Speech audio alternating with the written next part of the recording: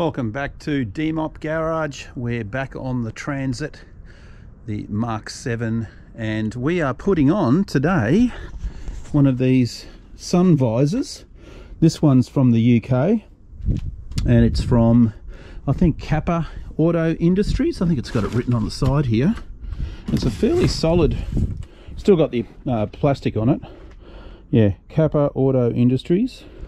And it's pretty thick. It's probably 4mm thick acrylic, and it's got all the mounting brackets. Unfortunately, it didn't come with any instructions, but I kind of figure I know what I'm doing. So, but we are going to not do what they say, because there's the mounting screws, and you can see there they've given us self tappers, and you're basically supposed to bolt these brackets through the plastic here straight into the metal, and that's supposed to hold that ginormous thing. And I'm like, yeah, you do over 100 k's an hour, which this one does. That's gonna bloody rip off with those little. So we're going to do some modificating. I'll just show you what's going on. Here's one of the brackets, and there's a problem with the bracket straight away, and I'll show you exactly what the problem is. You've got, now I've kind of worked out just by that mark, it's going to mount in this position here like so. So they give you three holes there, 2 holes there. The problem is, if you go and rest that where it's got to go, the 3 holes are going to go straight through the plastic trim into the metal, which is fine. But these 2 here go nowhere. Those 2 there, behind here, is completely hollow. So they're not long enough. This part of the bracket here is actually not long enough. So I'll show you what we're going to do. We're going to do some modifying to the brackets, and we're going to attach this with riv nuts too. I'm not going to use those things. You can see what I've done here already. So I've trimmed off the plastic, and you'll see exactly what the problem is. So when this guy sits like that, you can see those 2 holes go absolutely nowhere. They go into no man's land there. So that bracket needs to be extended another probably 15-20 mil, and then we'll have to obviously re-drill the holes, and then we are going to go straight through the middle here and here with a riv nut. So I'm planning on right there and right there. That's where our riv nuts are going to go. So they're going to get bolted to the frame, and then the ones from the top that are going to go in the plastic here, well, those 3 can just go straight in. That is the plan. We're going to go and take these brackets down to the shed and weld up some extra long sections on the bottom here, so we can get that, because yeah, that's just not going to. Unfortunately, this trim has been Sikaflexed on because the clips are absolutely useless. I bought another set off eBay and they didn't work. They just busted straight away putting it in. So I've got the whole thing Sikaflexed in, so I'm going to leave it. I'm not going to try and pull it out. I think we'll just do everything with this in position. Okay, let's take the brackets down to the shed and get these things modified. Okay, so we're on the bench. We've got them both. You can see the extra little piece that I've put in, and I've welded it on both sides. V-prepped the 2 pieces so that you know you got good penetration, because once we grind this back, we don't want a weak joint. So really important to V-prep it either side. So we'll just grind these back now, and then we can re-drill our holes and repaint it, and we're good to go. Get the grinder onto it.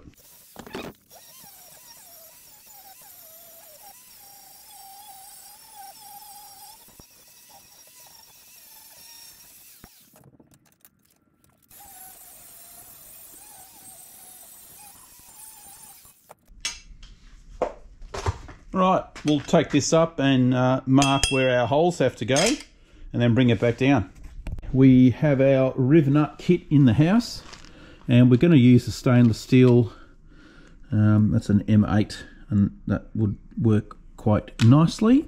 So what we're going to do is just make a couple of pilot hole drill holes first, and we can get that installed with our new gun, which is over here. That's the gun here. Yeah, this should work pretty easily. Well, let's get this sucker set up. So we had some clearance issues internally, so we've gone with an M5 stainless steel riv nut instead, which I think will be strong enough. and you can see that they just pop in like so, and then we could bolt them in. So we've got our little tool set up, and there's our riv nut. Basically just pop it in like so and just squeeze this, and I'll probably need 2 hands, so I'll just put you guys down for a sec and get this part done. There you go, you can see we've got the 2 M5s. They're solid as the rock, and then we can come in from the front now and drill the other 3 holes and then bolt this bracket in, and she ain't gonna be moving anywhere. That's the way to do it. Okay, let's keep going. Right, so we've got some stainless steel bolt, and we're going to put some blue Loctite on them, just some of this thread locker here, just so they don't rattle loose. But that's I'm just using these ones with a wide head on them, and they're stainless steel, so they're not going to rust. So yeah, let's get these bolted in, and I'll show you how we do the top brackets. Put a thread locker on that.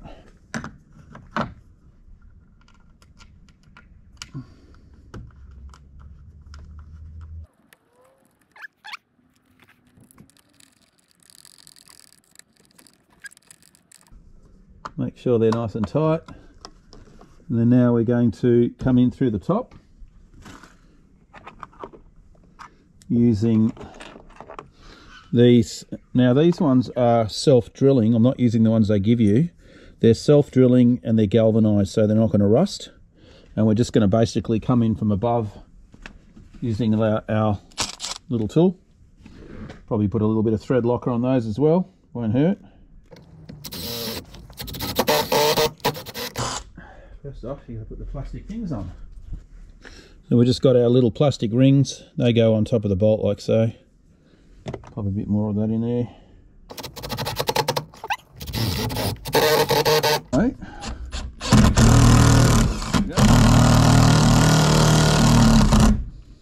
Then we've got these little caps, and they just click on top. Like so. A couple more. Okay, so that part's done. You can see if you shut the door, that's what you're going to see from the outside. So now we can grab our sun visor and try and bolt it on with one person. That's going to be fun. Let's give it a go. Okay guys, so we've got our helper Sebastian, and I'm going to pass it to him, and then we can quickly put a bolt in either side, and then I can nip it all up. So let's see how we go. All right, so you're going to grab that for me.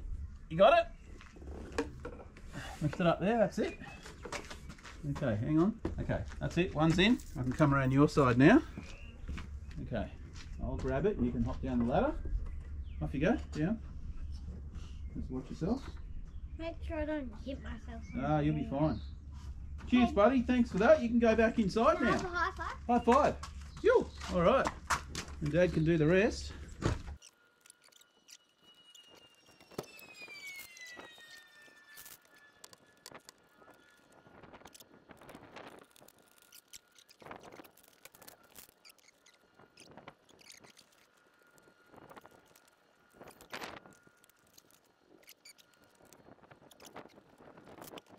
Okay, so next thing I've just gone over with a couple of the socket and the screwdriver and just tightened up all these along the top because they were actually a bit loose. So just be careful with that. Make sure they're tight. I mean, they've got nylock nuts on them, so they probably should be okay. Just show you the underneath. If you look, yeah, of course it's right in the sun, right? You can see just inside here. Now they're bolted in, just like that. Probably the worst angle ever with the sun. We'll try from that way. There you go, you can probably see in through here and through in there as well. But that's pretty much it. From inside the driver's seat, you've got, you know, pretty good shade. Probably, obviously, when you've got that like so, I think that'll do the job nicely. But they give us a couple of plastic little cups now just to cover up all the bolts, so you're not looking at bolts while you're driving, because that'll drive me crazy. So we can put those little covers on. These ones here have just got little caps that go over the top on those. We'll get those put on and I'll bring you back in. There we go. So we've got the caps clipped onto the top, and also underneath we have the little rubber. Probably see from inside here. You can see they give you little rubber caps to go over the top of the bolts, so you're not looking at bolts from underneath, which is kind of a good finishing touch. So last thing we've got to do is take off the protective layer. And that's the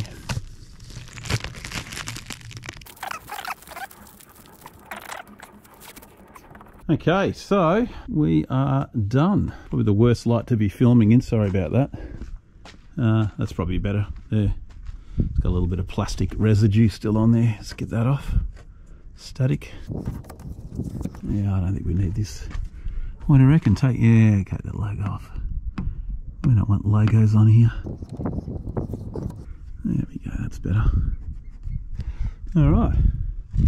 Well, that's a lot nicer. And I've also got the side deflectors that go on the passenger and driver's door. We'll get those stuck on as well. And then we can call it good and move on to the other modifications that we're going to do soon. Yeah, I reckon that'll do it for this episode. Thanks, guys. And we'll catch you in another transit one down the track. Yo.